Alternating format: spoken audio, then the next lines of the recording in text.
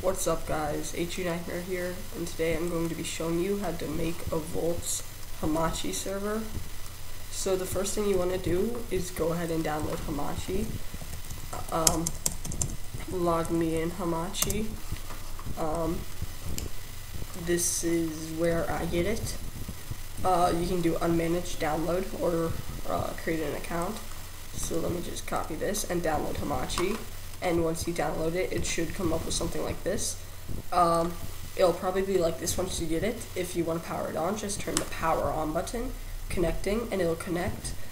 And just wait for it to connect. And while you're doing that, you can go ahead and get the server, the Voltz server. So what you want to do is go to Technic platform. And you want to look for Tekkit, or not Tekkit, sorry, this is the new Tekkit.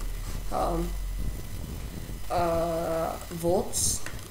Scroll down, download Voltz server 1.0.11, and wait for that to download. And as you can see, this came up. We'll get to this later. So the Voltz server has downloaded. So drag and drop the Voltz server onto your desktop.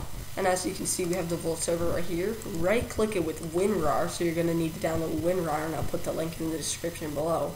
And left click and click extract files. You can put it anywhere you want. I'm just going to put it right here and click OK.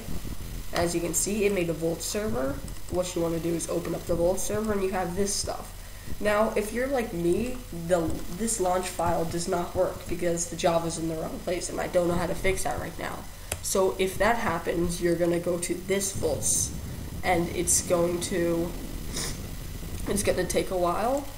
It's going to download all your stuff, and then the jar file is going to come up, which right here, you run your server with. So it's just going to, as you can see, it's just taking up a little stuff. It's creating the world, loading models, and it's downloading everything you need. It's preparing the spawn point, so it's preparing the world. So while this, so we're gonna wait till this downloading, and I'm gonna show you guys what you can do in here. Well, this is just the world. You can change the world for custom maps, mods. You have all the mods in here. Okay, in banned IPs, you can put the banned IPs in here, and they will be banned. Banned players, and this is just Forge that you don't want to mess with. Ops, put the ops in here of the server. Server, here's just all the commands for the server. And whitelist, if you want to whitelist your server, you just put their names, the whitelist people names in here, and they can come on. Now, you probably have the server properties, and it's probably like this. What you want to do is double click on it, and click this, click OK, and you get a notepad, click no for this. And then click OK. Then it'll open up this. This is where you have all your things that you can do. Level name, you can change the level name, allow flight. Right, the server properties. Level type, seed, IP. We're gonna need to get back to that. As you can see, this is done. It says done. So what we want to do is you can minimize this for right now and go back into Hamachi. Click network. Create a new network and make up a name. Blah blah blah. Password. Actually, I actually do need to create a new network.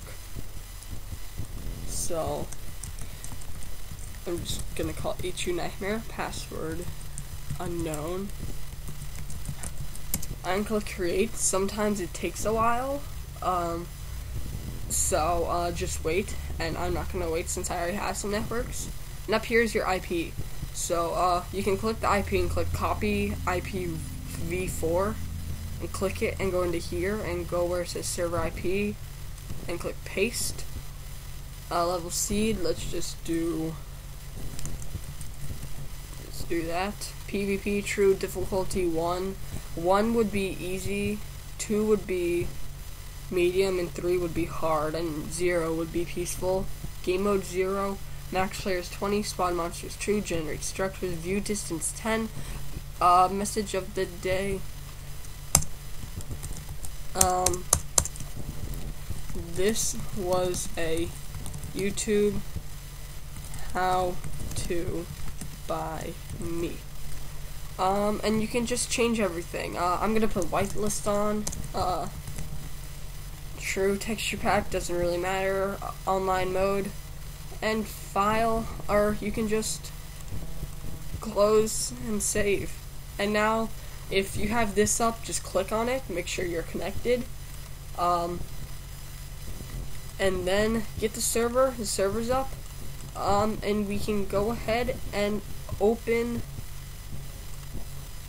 We can go ahead and open Voltz to see if it works. So I'll come back to you when Voltz is up. Alright guys, so we're in Voltz multiplayer. As you can see, it is up and running. I have 2 Voltz servers, so this might be my other one.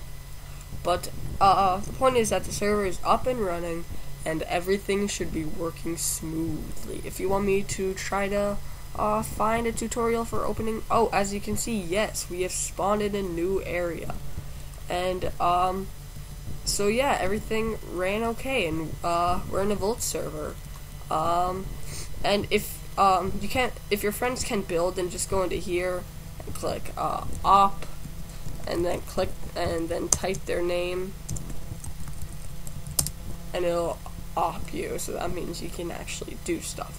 So if you want me to try another mod pack, leave it in the description. If you have any questions, just leave your Skype, or I'll try to get back to you as fast as I can in the most reasonable way I can. So be sure to ask questions if you have them. So I'll see you guys in my next tutorial, I guess. Bye.